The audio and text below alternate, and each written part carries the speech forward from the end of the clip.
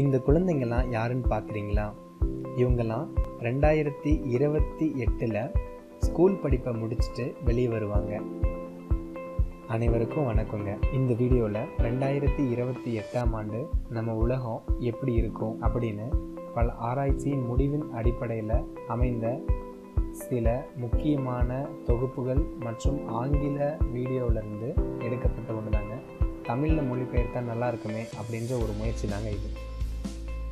2028 பார்த்தீங்கன்னா நம்ம உலக மக்கள் தொகை 8.3 பில்லியன் இருக்குமாங்க. அதே 2028 முஸ்லீம் மதம்தான் உலகிலேயே மிகப்பெரிய மதமாக இருக்குமா. அதோட ஃபாலோயர்ஸ், அதாவது முஸ்லீம் மதத்தை சேர்ந்தவங்க மட்டும் 2.2 பில்லியன் பேர் இருப்பாங்க.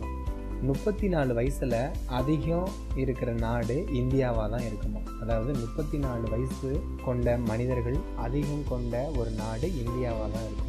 இன்றைக்கி மனிதர்களால் செய்யப்பட்டு கொண்டிருக்கும் 50% ஒர்க்கு ஆர்டிஃபிஷியல் இன்டெலிஜென்ஸ், அதாவது செயற்கை நுண்ணறிவு அப்படின்ற அந்த ரோபோ மூலிமா தான் செய்ய போகிறாங்களாம். ஸோ இப்போயே வேலை இல்லை, இந்த ரோபோ மீதியெல்லாம் செஞ்சிச்சுன்னா இன்னும் நிறைய பேர் வேலை இல்லாமல் திண்டாட வேண்டியதுதான். இப்போ நம்ம வீடு கட்ட இதுக்கெல்லாம் பார்த்திங்கன்னா நம்ம ஆட்கள் எல்லாம் பயன்படுத்திகிட்டு இருக்கிறோம். பிரிண்டர் கேள்விப்பட்டிருப்பீங்க எல்லோரும்.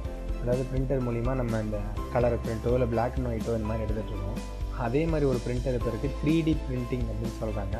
அதை வச்சு வீடே கட்டலாமாங்க.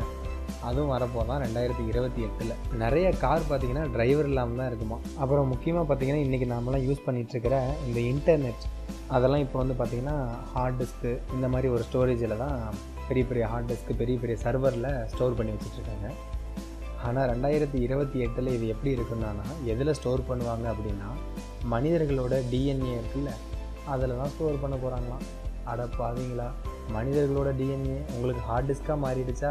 2028 பார்த்திங்கன்னா ரொம்ப அதிக மதிப்புமிக்க ஒரு பொருள், ரொம்ப கிடைப்பதற்கு அரிய ஒரு பொருள் அப்படின்னா தண்ணி தானாங்க. 62% மக்கள் சிட்டியில் தான் இருப்பாங்கன்னாங்க 2028.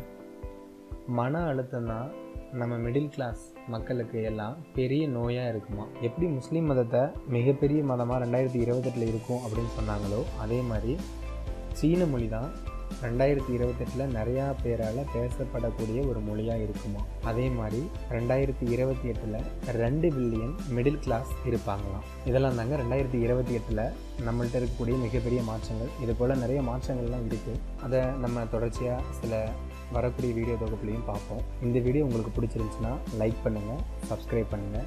நன்றி, வணக்கம்.